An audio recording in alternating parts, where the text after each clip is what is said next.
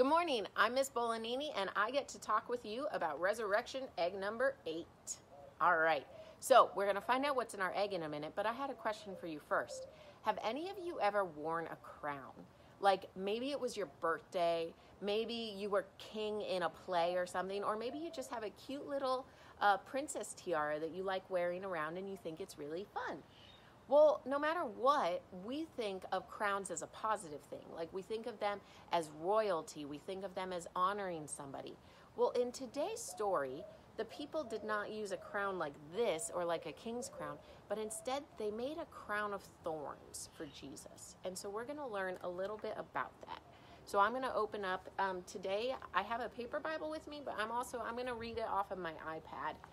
Today. So you can read the Bible off an iPad, off of the computer, or out of a book. As long as it's the Bible, it's still God's Word. And so I'm going to read from Matthew 27, verse 27 to 29. And you can follow along with your parents.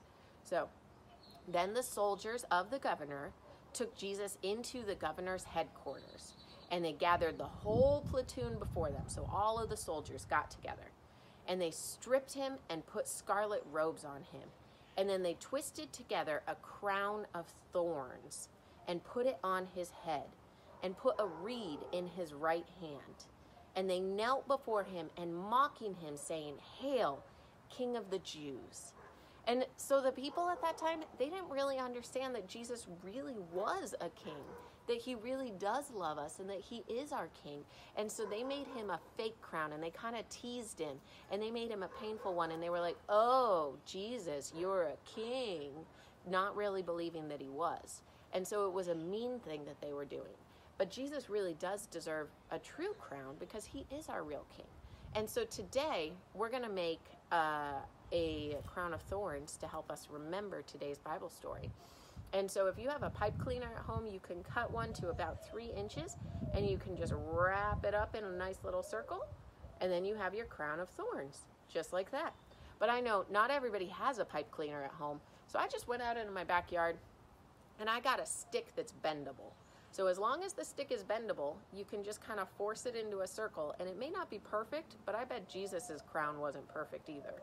And so you can just take this nice, soft, bendable stick and you can wrap it around in circles and you can start to make, like just twist it inside and outside of itself and start to make like a circle and a crown of thorns.